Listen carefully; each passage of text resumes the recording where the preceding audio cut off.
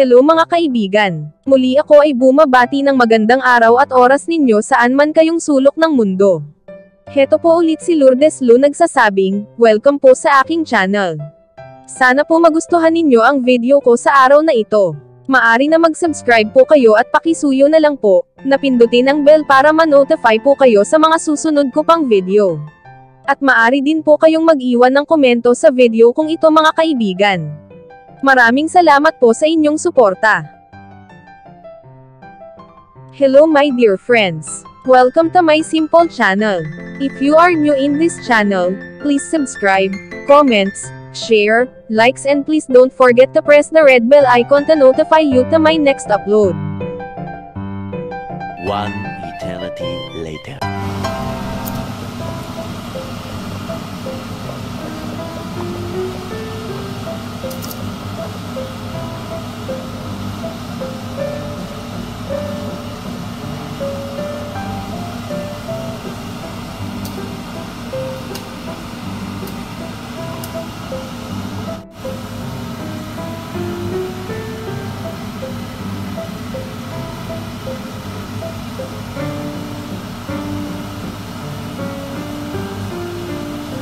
Ingredients: flavored shrimps and buffalo jumbo fresh shrimps, garlic powder, ground black pepper, ginger, young onions, red chili, all-purpose flour, salt, honey, and olive oil. Ingredients: prawns, onions, ginger and red dried chili. Shell and heads on deveined and clean. 1 bunch of green onions, rinsed thoroughly and cut into finger lengths. Small knob of ginger, thinly sliced. A whisk of cooking wine, half teaspoon brown sugar and 1 tablespoon of light soya sauce. Direction: steam prawns until become orange. Remove from heat and set aside.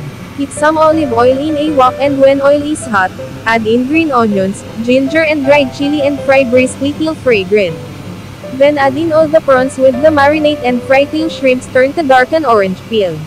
Serve immediately when it's hot. Eventually, Easy crispy pan-fried shrimp are fresh, succulents, briny gulf shrimp, lightly coated with flour and pan-fried in a small amount of olive oil until they are golden brown and delicious. This pan-fried shrimps recipe is one of my best easy and quick recipe.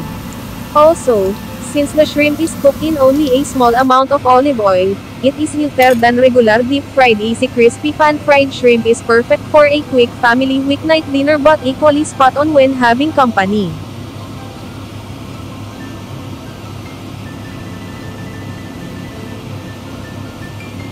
I do have to say that shrimp is my all-time favorite food. Besides the fact that shrimp are delicious, they can prepared in a matter of minutes. Shrimp are also low in calories, low in carbohydrates and rich in protein and nutrients. I almost always have a bag of peeled and deveined frozen raw fresh shrimp in our freezer. An easy way to thaw shrimp is to put them in a colander and let cold water run over them. This only thaw about 15 minutes.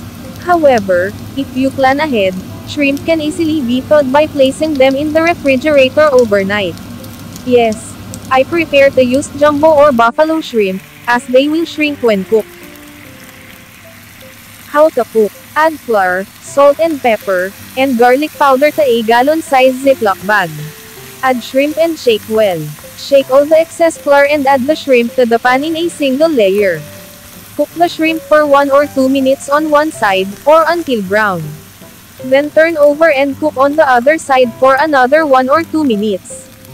Then place shrimp on a paper towel to drain the oil and serve immediately.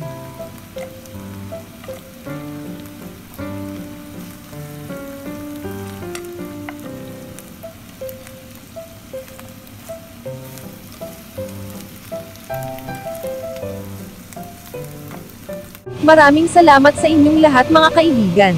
Sana po inyong magustuhan ang aking content sa araw na ito.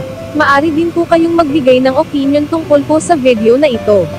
Mga kaibigan, maari din po natin i-share, i-like, at yung mga hindi pa nakapag-subscribe please pakisuyo na ay subscribe ang aking YouTube channel po. Hanggang sa muli, heto po si Lourdes Lumix Simple Channel nagsasabing, Thank you so much for watching.